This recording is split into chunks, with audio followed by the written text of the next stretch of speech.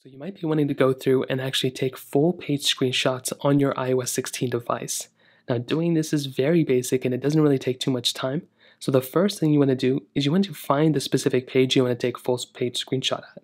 So I don't think every application is suitable. So if you open up the App Store, I don't think it works there too well. But under Safari, let's say you want to take a full screenshot of a specific web page.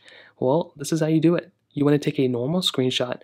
So on your iPhone, whether it's an iPhone with the home button, you click the power button and the home button. If it's an iPhone like the iPhone 10 or any notched iPhone, you want to go and click the volume up button and the power button that's on the side. Go and click both. I totally messed that one up. You want to go and pretty much click both like this, and you'll come and see that little screenshot thing at the bottom left. Now what you can do is you can click on that little icon. So you want to click on that icon just like how I did it. And here what you want to do is it'll come into a little editing panel so you can crop it down if you want to, but we don't want to do that at all. You'll see a little full page, a little option right there. What we want to do is we want to go and click on full page, and this is going to allow us to pretty much see this whole entire screenshot right here. So basically now if you look at the right, you'll see it'll allow us to take a massive screenshot of this complete and entire page.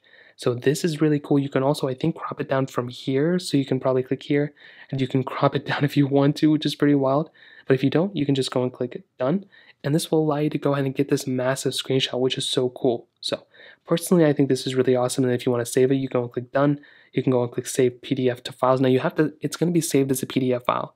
So you want to click save to PDF as files. You can go and, put it wherever you want to. So here, I'll just go and save it here. I'll go and click save.